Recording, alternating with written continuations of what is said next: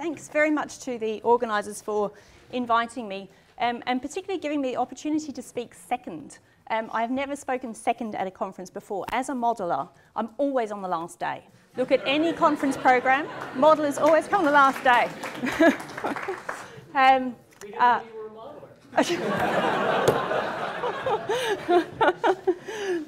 a modeler. It also has thrown me a little bit because normally I get the chance to tweak my slides to suit the audience. So I'm always there on the last day of the conference going, oh, well, so-and-so said this, so-and-so said that. I can just change stuff.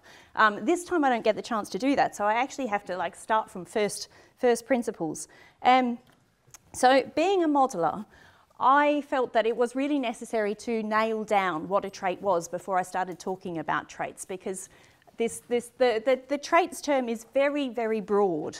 And the standard definition, as Peter says, comes from this paper by Viol, which says that a trait is any morphological, physiological or phenological feature measurable at the individual level. So it's basically anything you can measure on a plant, anything at all. It could be, bark colour, that's a trait. It could be height, that's a trait. For me, that's too general, and I don't think it actually reflects what people really think about as traits. So I did a bit of a sampling of some of the people that I work with to try and find out what they thought traits actually were.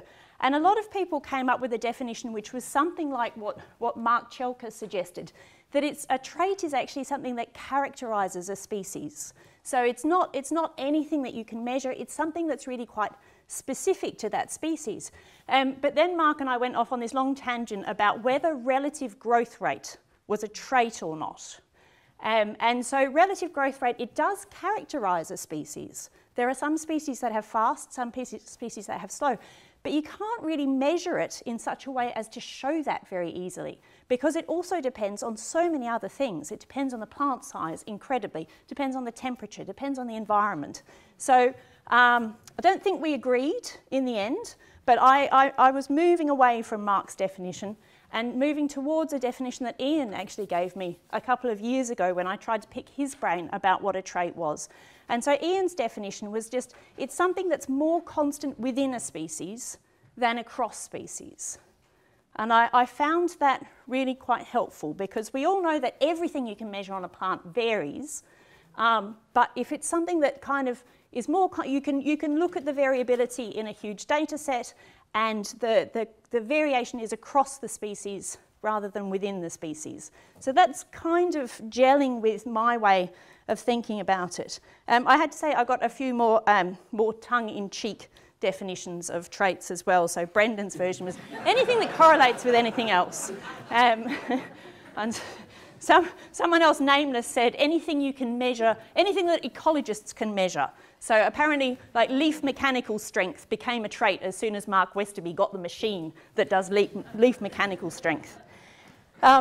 Anyway, so my idea of a trait is something, it's more constant within a species than across species. And really that maps fairly nicely to a model parameter. And so what I've been trying to get my head around for years, actually, ever since I moved to Mark Westerby's university, was to think about the relationship between traits and model parameters. So, models have parameters, which are constants, which characterise the species, their input to the model. They also have drivers, which are, external things, your temperature, your PAR, your CO2. And then they have variables, which are things that the model actually simulates and predicts. So things like internal variables, realised photosynthetic rate, or ecosystem GPP.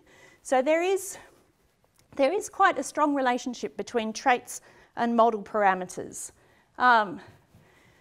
It's not as simple as that, and part of the reason is because that my parameter might be your variable. So different models have different sets of parameters. So some people take, for example, VC max as their parameter, whereas other people take, try to predict leaf nitrogen content and try to predict VC max from that. So it's not as simple as saying this is a trait because this is a parameter, because parameters vary. But I think that's the same thing with traits, actually. So my trait might be your variable. So some people have traits which other people would consider as variables. So it's a little bit context dependent and a bit model dependent. The other really nice definition I got was from Roddy, actually, where I don't know if you remember this conversation, Roddy, but I said, I think traits are just parameters. And he said, no, traits are things that we can use instead of having to get parameters. Because a lot of model parameters are actually really complicated things that you can't measure. And so this, I mean, just one example, there's hundreds of them in the literature of things that we take as parameters for our model, but you can't actually measure. So the nice thing about traits is that it gives us a way of at least getting a handle on what the parameters are. So what Brad did here, he's got some parameters, like leaf saturated water content, leaf osmotic potential at full turgor. Not so easy to measure. So what he's done is to measure leaf mass per area and wood density and try and come up with a simple relationship to get the parameters from the traits. I can't remember seeing that, by the way. You definitely said it. I thought it was very insightful.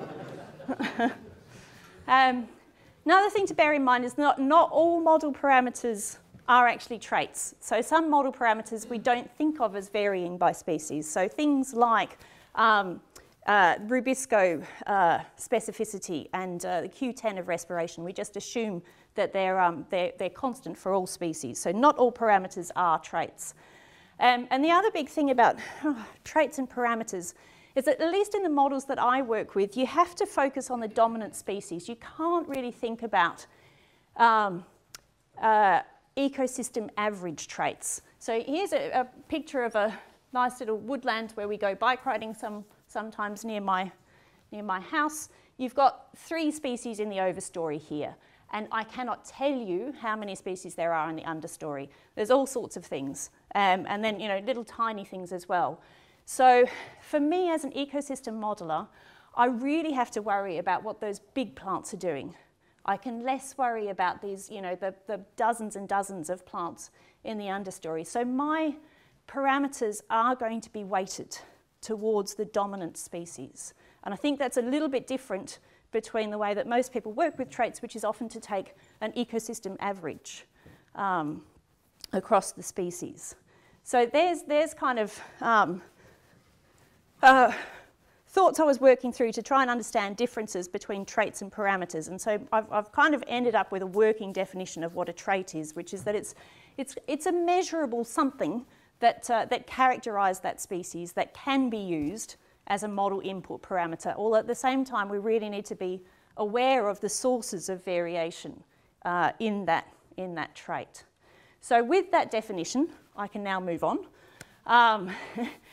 and just talk about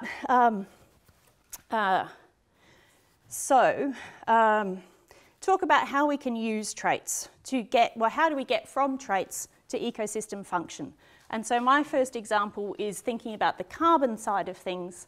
And this comes from a paper that's a couple of years old now and just gives an example of how we use traits in our modelling. So this example, what we were trying to do was to look at the CO2 response of grassland species driven by Peter's Biocon experiment. And so what we had was a very simple model where we had our inputs, which are basically climate and the nitrogen availability in the soil. And then we were simulating photosynthesis, NPP, that becomes root biomass, leaf biomass, nitrogen uptake, photosynthesis, leaf area index, and nitrogen concentration. And we're representing the different species in this model by their parameters, which we also called traits. And so the sorts of traits that we had were things like our photosynthesis traits, which are VC max per unit nitrogen, G1, which I'm going to talk about in a lot more detail shortly, the respiration loss. So this is actually a carbon use efficiency parameter. So how much of your gross photosynthesis is lost to respiration. Allocation parameters, so allocation between foliage and roots, and turnover parameters, so lifetime of foliage and roots. Nitrogen uptake traits, SLA, and then the ratio. So another trait we had to have was the ratio of nitrogen content in the roots to that in the foliage. We had a bunch of constants in this model as well. So our constants were things like the quantum yield and the temperature dependencies. The phenology we didn't get to grips with, that was just constant by species.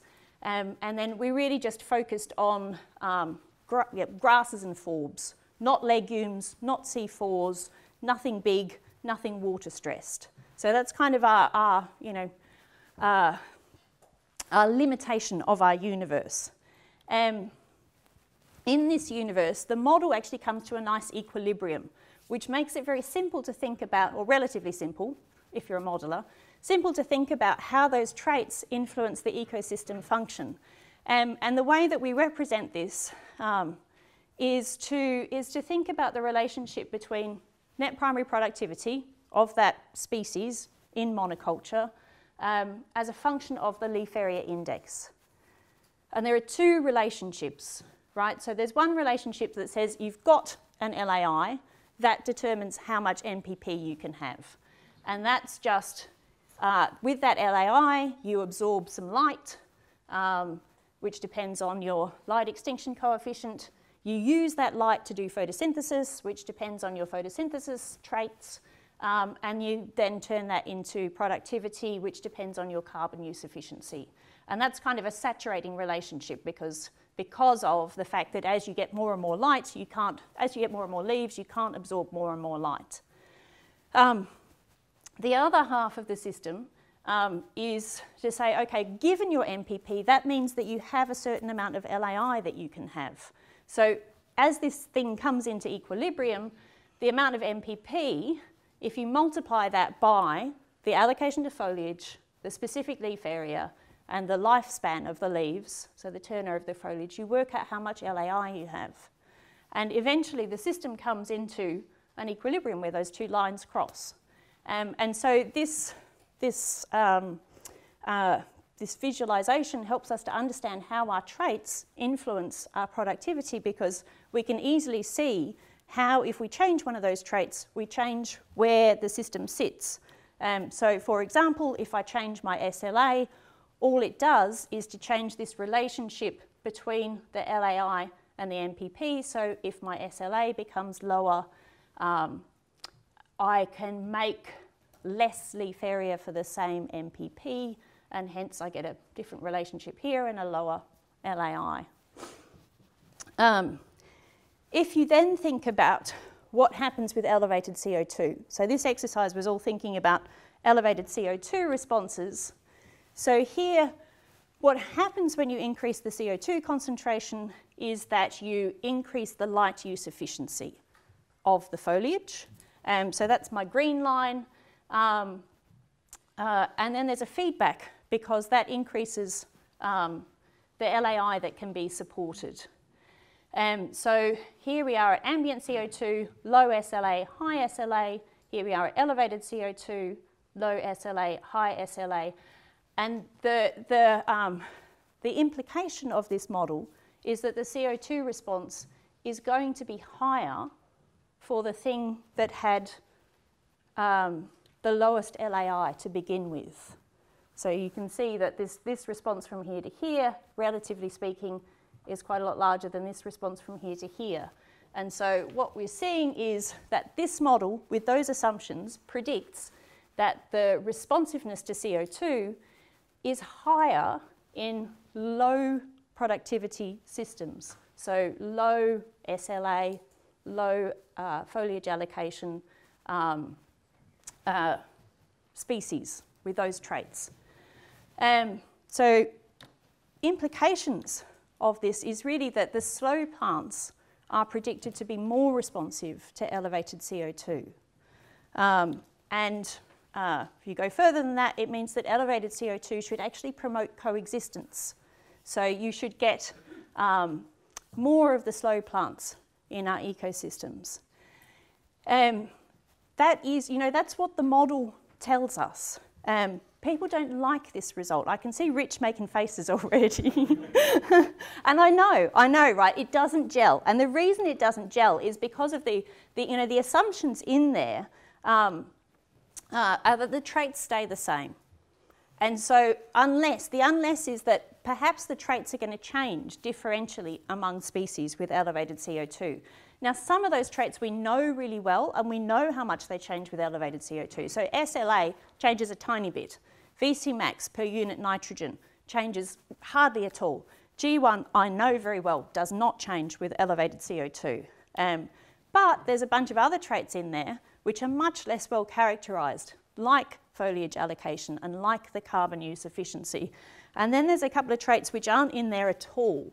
And so one of the things that we're spending a lot of time thinking about at the moment is the trade-off between growth and storage. And so plants, this model really takes all that photosynthesis and sticks it straight into growth. There's no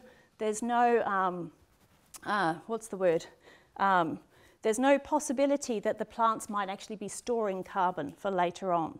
So one thing that we're doing with our models now is to try and add in a storage strategy. So I would call this a hidden trait. It's not in the models, and yet, you know, when you talk to people about the implications of photosynthesis for growth, most physiologists have a feeling that that trait should be somewhere in there.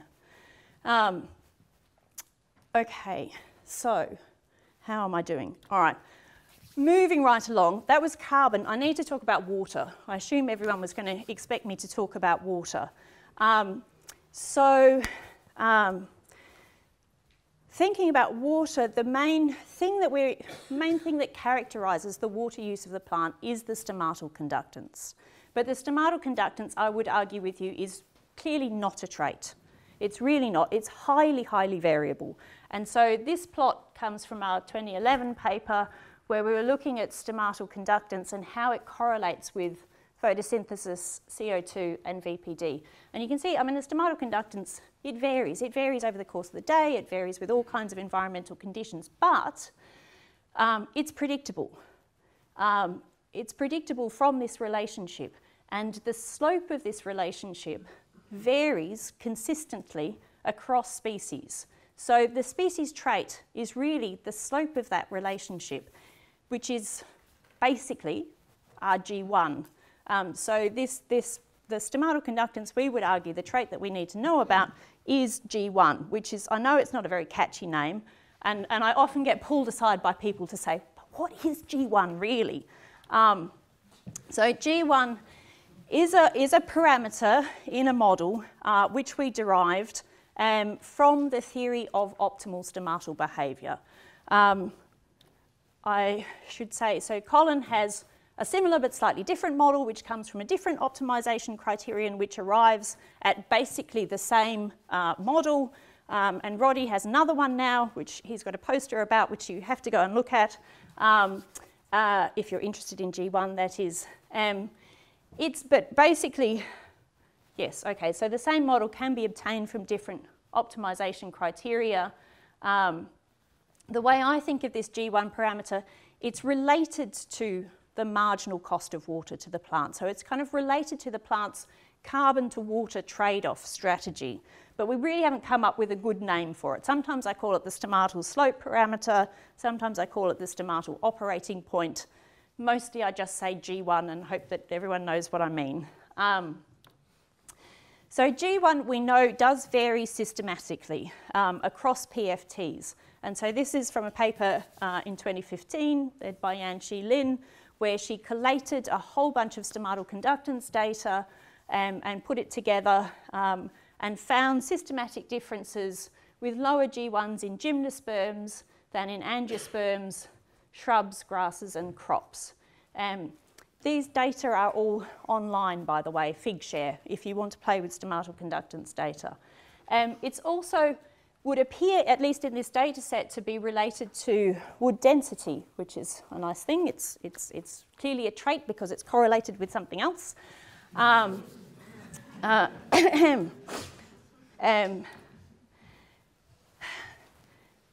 of the problems that we have at the moment is that scaling it up to the ecosystem, it doesn't work as we thought it was going to. So Yanxi found these really nice differences across species, and we expected, across PFTs, sorry, and we expected that they would translate to differences in a similar parameter, G1 at canopy scale. And so what we did was to derive these G1s using 3 different sources of data: the leaf gas exchange data, leaf isotope data, we've got a very large database put together by Will Cornwell, and the FluxNet data. And we had thought that we would see the same patterns across ecosystems, but we don't. And this really troubles me because it says that there's something that we don't know yet. So if you look at this figure, the green ones are our leaf gas exchange data, and there's clear differences between the needle leaves, the broad leaves. Those patterns are kind of there in the isotope data as well. So again, you can see the difference between the needle leaves and the broad leaves. I don't know what's going on with the tropical forest and the isotope data. That's, you know, there's a bunch of questions in this paper, it has to be said. But if you look at the FluxNet data, there's absolutely no difference in this G1 parameter across PFTs. And so Zonka has a PhD student who's been looking into this in some detail, but we still haven't really figured out what's going on. So perhaps it's a problem with the way that we scale from the leaves to the ecosystems. Could also be a problem with the fact that the eddy covariance energy balance doesn't always close. So perhaps the transpiration fluxes aren't as reliable as we might hope.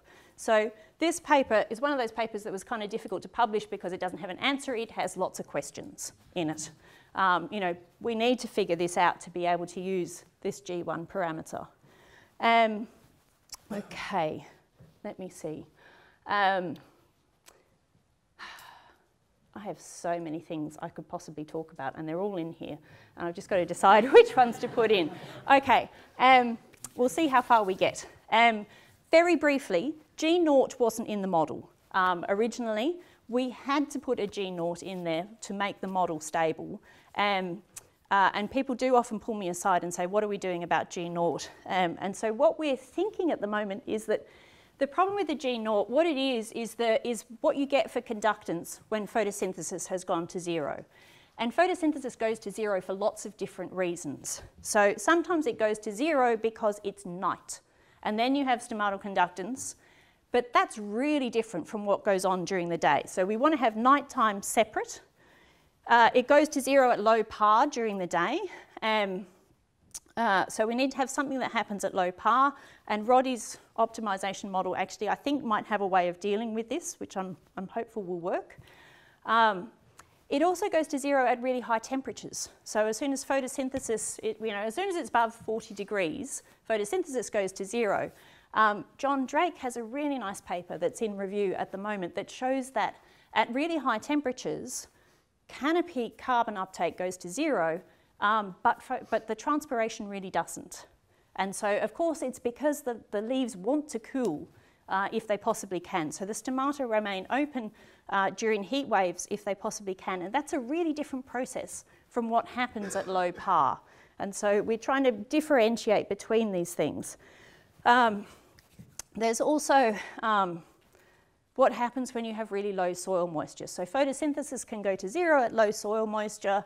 The plant is then trying to shut its stomata as much as it can, but you still have a cuticular conductance or a leakiness, which determines the plant desiccation rate, which is actually really important in simulations of plant mortality. So we're also working on trying to figure out how to simulate that G0 at low soil moisture. But they're really different situations, and you can't substitute one for the other. Okay, so I'm going to skip this bit, sorry. The other thing that we know about G1 is that it does vary with soil moisture, and it varies systematically, again. So it varies systematically across species. So this figure comes from a paper by a PhD student of Collins, Shuangxi Zhou, who looked at this G1 parameter, how it responded to pre-dawn leaf water potential across species from different environments. And really what he found is that species from wet environments had a much steeper response than did species from dry environments. We're now finding this across wider sets of species. And it's also nice because it correlates with other features of the plant. So these data come from an experiment that's just been run by another PhD student, Ximeng Li, and Chris Blackman, who's a postdoc with us, where he was looking across that gradient in rainfall that Peter was showing. It's a gradient in rainfall that crosses New South Wales and goes from over 1,000 millimetres down to 200 millimetres. What we find across that gradient is that the xylem vulnerability. So this what I'm showing here is P50. It's the point at which there's a 50% loss of conductivity in the xylem. And it's the trait that Tim Brodribb now calls the super trait in his most recent commentary in New Phyt. Because it's so well predictable from environment, it really characterises the plant's vulnerability and is very strongly correlated with the climatic envelope that the species come from. So R squared of 0.72, Ian would be very happy with that. What we find is that the rate at which the stomata shut with respect to leaf water potential is also very strongly correlated with that trait. And so what I'm showing here are the water potential for 90% stomatal closure. So stomata are pretty much shut versus the water potential for 50% loss of hydraulic conductivity. And there's a really good relationship across species from different environments.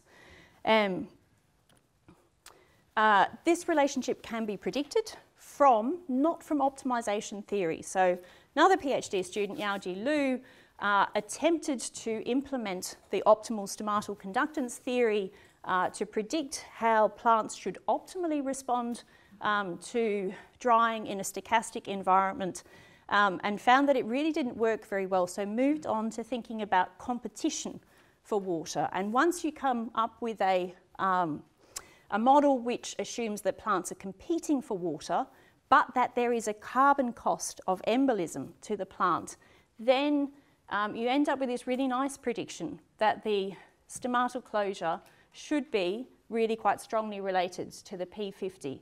And so here what Lou has done is to make different predictions for different carbon costs and compare that with a relationship coming from a meta-analysis of these data paper. And it's you know, as you can see, it's pretty well spot on. So to summarise, where are we at with modelling water use? We feel like we've come really quite a long way in recent years. We know a lot about G1 and this trait really characterises the stomatal conductance. We know a lot about how it varies across species, even though we're a bit worried about how it scales to the ecosystem. We know a lot about stomatal closure in response to soil moisture. We know a lot about this P50, this loss of hydraulic conductivity, thanks in part to the work of my colleague Brendan Choate and others. There's lots and lots of data coming in looking at P50. But of course there are things that we don't know. And so one of the things that I am really struggling with at the moment is that to put all of this into a model, you have to, like to get it to work in a model, you have to tie up all the loose ends. And one of the loose ends is really about what the roots are doing.